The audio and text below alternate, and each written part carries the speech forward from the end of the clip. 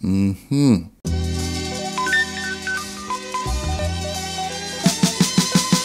we're going to be making some sloppy joes. Now if you're not familiar with sloppy joes, the best way to describe it is basically a mincemeat sandwich. That is basically the best way I can describe it. And the authentic way, or the purest way of making sloppy joes is to use fresh ground beef and make it from scratch. But today I will be using the seasoned burger patties that comes in the beef butcher box available at Massy Stores. So I'll be using this and making my sloppy joes. So, don't beat up, it's gonna taste good. It's a real best recipe. So let me get started. So the thing that let's make a sloppy joe, I guess sloppy, is the fact that the beef cooked down in a nice sauce. And I ain't gonna give you no basic sauce. Obviously, I'm gonna give you a nice flavorful sauce and I'm gonna, spice it up the way I know for spicing up things. So the first thing I'm gonna do is add some tomato paste. Please do not use ketchup. Tomato paste. Then I'm gonna go in with some Worcestershire sauce, about 2 tablespoons. Tablespoon of ruku. You must spell ruku for Caribbean flavor. Don't know. Some honey. And then add a little bit of sweetness to it. And then some paprika, a little smokiness. Cayenne pepper. And of course you could adjust the amount of cayenne pepper that you use if you want it more spicy. It's up to you. A little bit of ground clove. It's a nice little, kind of hidden spice up in there that'll give it a nice flavor. And last but not least, some roasted jeera. Boom. I'll mix this up.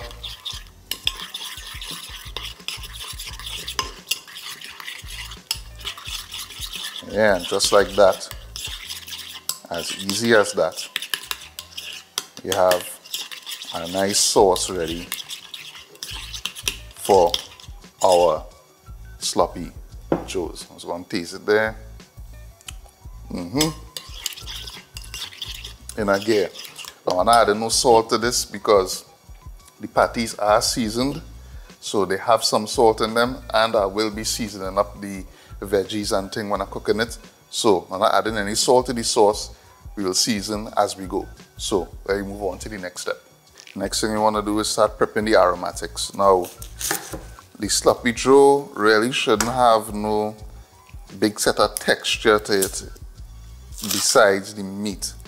I'm going in with some onion and garlic and sweet pepper, but I really don't want it to be like chunks up inside, I want the sloppy joe to remain, close to what a sloppy joe known for.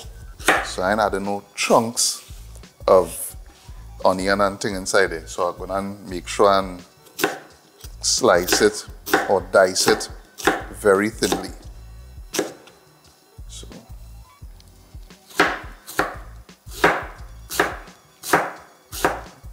So I get a nice small dice on these onions.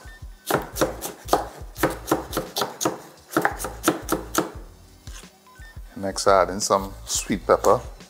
I kind of like to use sweet peppers when I'm doing like beef or mincemeat dishes. So going in with this, and this is not something you would typically find in a sloppy joe recipe, but this is my version, so we roll in with it. And again, same kind of fine dice on your sweet pepper. You want nothing too chunky up in there.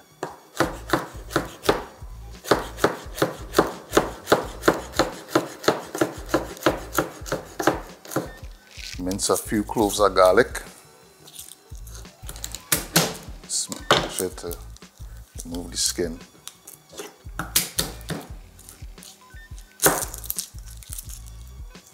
And mincing garlic is not a rocket science, basically you just want to use the broad side of your blade. Smash it up like this.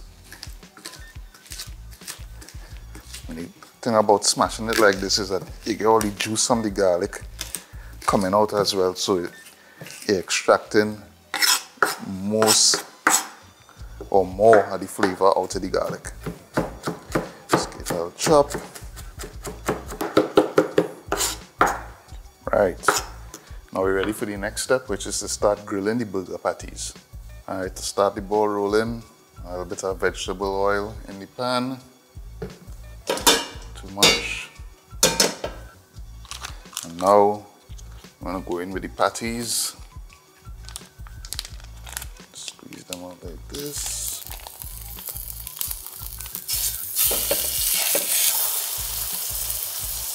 And of course, it don't matter if it break up or not, because you're going to break them up anyway. So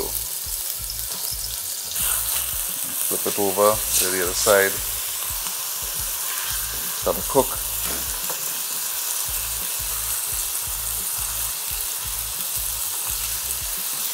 And see this little brown here, browning.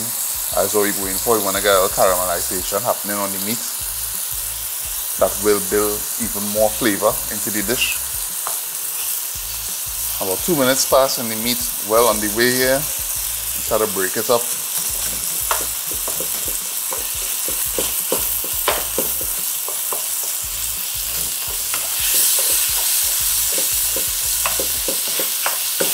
I mean, if you look here, you could see a little specks of seasoning that you get in the patty, and you could smell it. It's smelling like, you know, the coriander, smelling, you know, pepper flakes, have a spiciness to it. So you definitely don't have to worry about if this is gonna be well seasoned or not, because it's already start off well seasoned. Start off on the right foot here, so from here is just to build even more flavor into the dish. Now that we have a nice color going on the beef, we want to start going in with the aromatics. So the onion, and of course, I'm just going to let this cook for a while. Now if you want, you could remove the beef from the pot, add some more oil, and then saute the aromatics by themselves, but that's not necessary at all. Because we're not adding any liquid to the pot as yet, you're still going to get that whole saute action happening, so fear not, we're good to go here. The onions moving along nicely, they're nice and translucent. Now I want to add the garlic.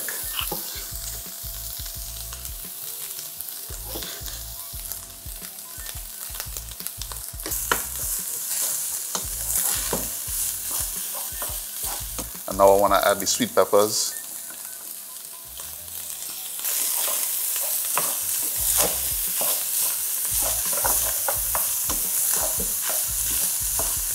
If you're not a fan of sweet peppers, you could totally omit them. And if you wanted to use pimento in here, you could do that as well. Now at this point, I think it's good time to go in with the sauce. So let's add the sauce.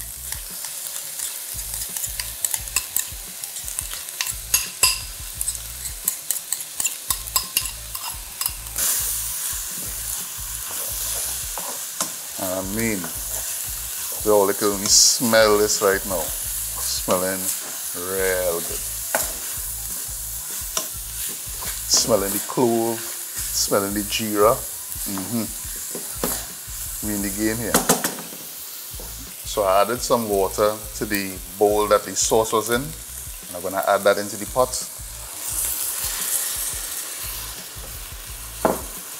I mean, it's a sloppy joe, so it needs to have, you know, some nice sauce action going on there. It had to be saucy. You definitely cannot have a dry, sloppy joe. At this point, I want to taste for salt.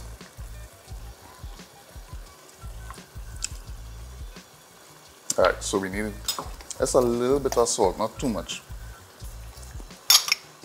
Just a little touch of salt.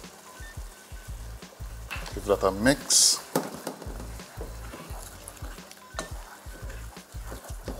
So you want to give it about 10 minutes or so after you add the water.